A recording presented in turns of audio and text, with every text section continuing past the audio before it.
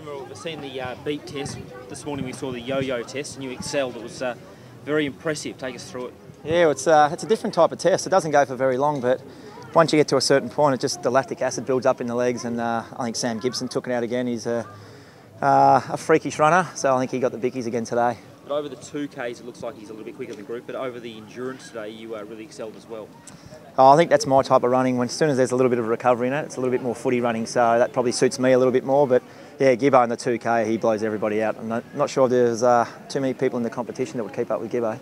Brent, it's your 20th pre-season. Can you sort of get your head around that? Do they become easier to manage, or do they just get harder in your own head? I wish I could say they become easier, but they certainly don't. Last year we had 7 weeks before Christmas, 3 weeks in Utah and 4 weeks in Melbourne, and that was really, really hard. This year, obviously we made the prelim last year, so your pre-season shortened. We've only had 3 weeks. We finish tomorrow, so time-wise it's been easier, but the physical input that we put in with our weights and our running and our skills, not too much changes, even though it is my 20th pre-season.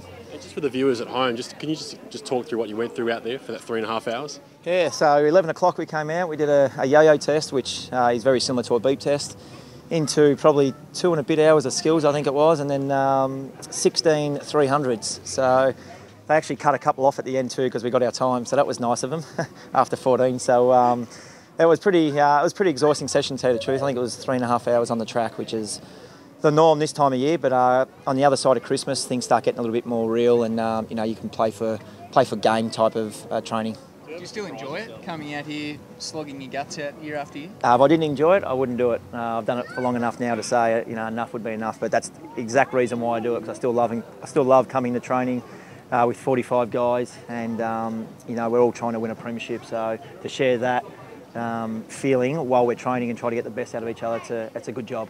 Do you ever surprise yourself over pre-seasons, from one to the next, that you get fitter, or do you find that you reach a point where you can't get any fitter than you have been in the past? I think after about 6 or 7 pre-seasons, you probably maintain it more than anything, and you keep that fitness level. There's not too much peaking. I think when you're younger, you can certainly come out and dominate a pre-season or have a bad one. But I think once you get over 25 and you've done a few of them, you certainly just it's really averaged out, and you just get through them. For some of these pre-season trainings, though, do you wake up in the morning and you think, God, I've got 3.5 hours of a hard slog, I'm not sure I can do this anymore? No, it's probably the reason why I've been playing for 19 years, because I don't think like that. I wake up get up in the morning very early and get ready for training. And like I said, I enjoy coming to training. We've got 18-year-olds here. I've been playing for 20 years. And I love coming in and challenging them, just like they're going to try to challenge me in the running or the skills. So as long as we compete against each other, that will make us better. And like I said, the whole reason that there's 45 blokes here is to win a premiership, and that's what we're aiming to do. And what's a typical day for Boomer over the break? Do you get up at 5 o'clock in the morning and go for a 10K run again? What sort of things do you do to mix it up? No, it won't be 5 o'clock in the morning. It'll be a little bit of a sleep in. So I do like getting up a little bit early and doing my training before the kids wake up. So then I've got the whole day with the kids. We just head up the river, a little bit of water skiing and just relaxing. Nice part of the world, bit of sun, and enjoy a bit of family time.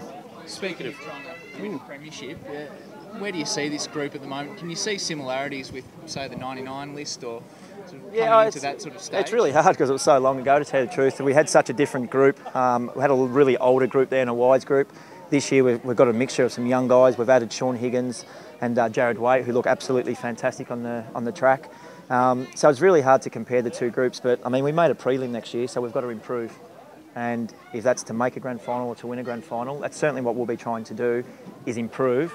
Everybody else will put their own expectations on us, but we know where we want to go to. Do you feel like this is the closest you've been since '99?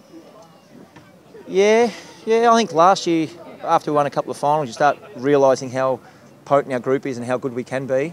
But this pre-season, there's a real sense of belief there, and we've made it nearly to the top now. But again, saying that, we realised how far away we were. Sydney pulled our pants down; they absolutely smashed us, and then Hawthorn beat them pretty convincingly in the grand final. So we thought we went okay until the pointy end of the season, and we're a fair way off. So we have got a lot of improving to do if we want to get back up there next year.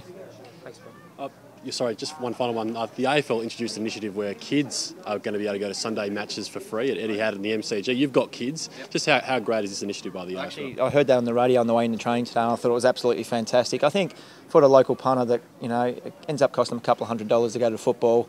And I know the numbers are still up and stuff like that, but it's about family. It's about putting on some good entertainment for the young kids. And you've seen how many young kids are at training today, getting their jumper signed. That's what it's all about. So when I heard it on the radio this morning, I thought that was a really great initiative by the AFL.